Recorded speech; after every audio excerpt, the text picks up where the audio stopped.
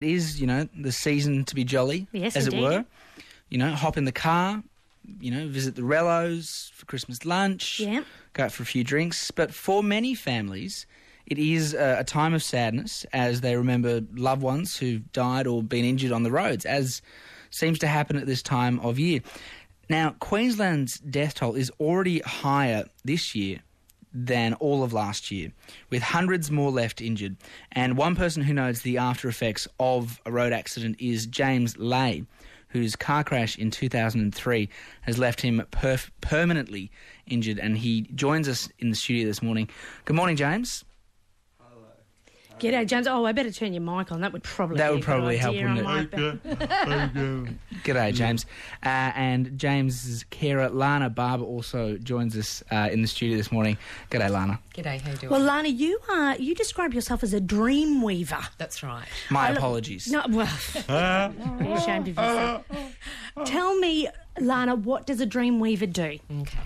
So an FSG Dreamweaver is available to anybody in the community. We work with anyone that walks through the doors at FSG. So it's about creating an opportunity for people to discuss where things are at for them in their lives, having a look at what's working, what's not working, helping people to recognise the goals that they want to set to move forward, and helping them to connect and link in and move towards those goals. Yep. So we're not talking about you helping with any of James's rehabilitation.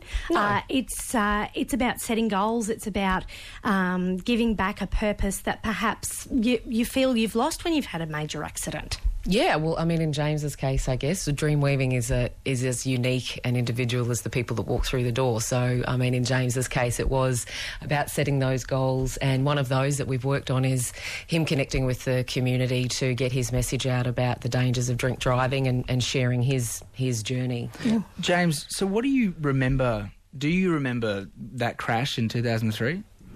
No, you don't remember it? No. I just go off what my mum and dad had told me as well, because I was in the coma for 5.5 months. A coma for 5.5 months. Yes, mate. That's an extraordinary amount of time. Did they think you'd make it, James? Well, I read in my story, after 3 weeks in the coma, I showed signs I could breathe for myself, so they did not turn off the life support as well. Unbelievable. And all that, coming from just, Christmas time, having a few drinks, jumping in the car. Yes, mate. Yeah, it is life-changing, isn't it? Yes.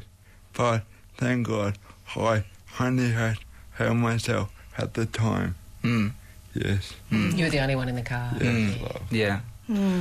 I wonder, James and Lana, how long it took for you to connect as a dreamweaver for FSG, and for James, you, someone who is, wanting to move on. How long did it take after the accident, and as part of your recovery, for you then to connect?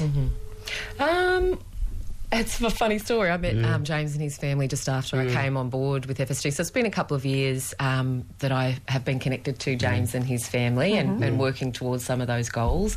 But I think you had been with FSG supports for a little bit longer than that before we met.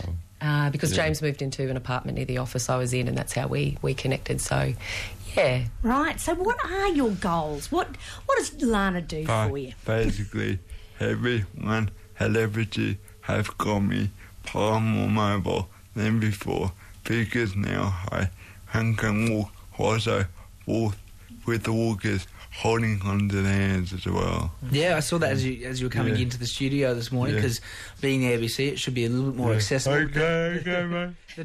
The door was quite tight, but you got in through the walker there. Thank you. Lana, what's it like, seeing what progress, little bits of progress?